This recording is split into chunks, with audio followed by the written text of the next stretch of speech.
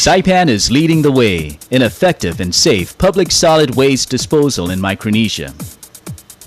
The CNMI government, with the assistance of the Department of Interior and the Environmental Protection Agency, and under the direction of local agencies such as Coastal Resources Management and the Department of Environmental Quality, have finally closed Puerto Rico dump to public dumping.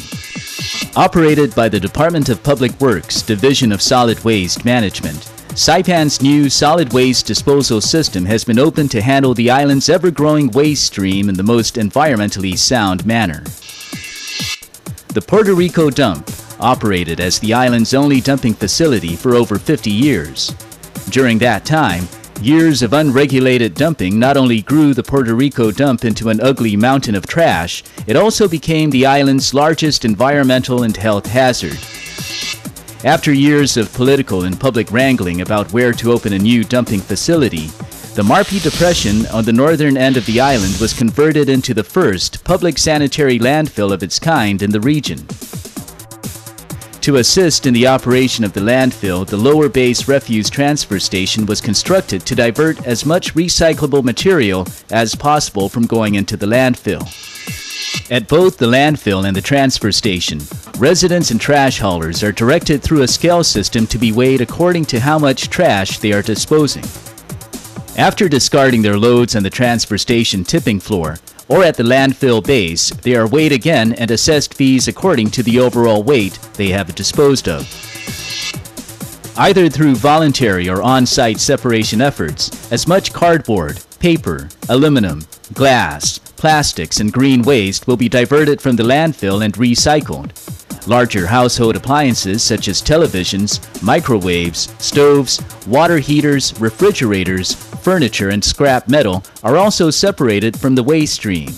Green waste such as cut trees, bushes, and lawn clippings are encouraged to be separated and can be brought to the facility where they will be pulverized and made into compost.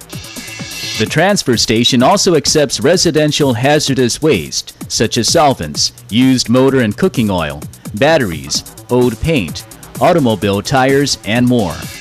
Garment scraps are also being diverted from the landfill at the Garment Waste Recycling Center in Lower Bays. Through this method, 60 to 70% of garment waste is kept from clogging the landfill every day. Among the biggest concerns of the Division of Solid Waste Management is the education of residents and businesses about the many forms of recyclable material that can be diverted from the Marpi landfill. Today, public service announcements are being aired on local radio stations. A series of televised public service announcements, news features, and an educational program are planned for further public awareness. Future neighborhood convenience centers are being planned for other areas of the island to encourage proper disposal of waste and discourage illegal dumping.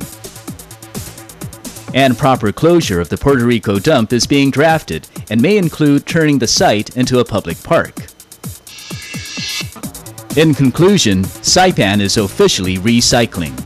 The Puerto Rico dump is closed to public dumping, and the new sanitary landfill and refuse transfer station have been opened for business. Everyone on island is encouraged to reduce their trash through reusing and recycling. If you have further questions regarding the new solid waste disposal system, contact the Division of Solid Waste Management at 322-2745. This concludes the Division of Solid Waste Management's presentation of the Saipan Integrated Solid Waste Management Program.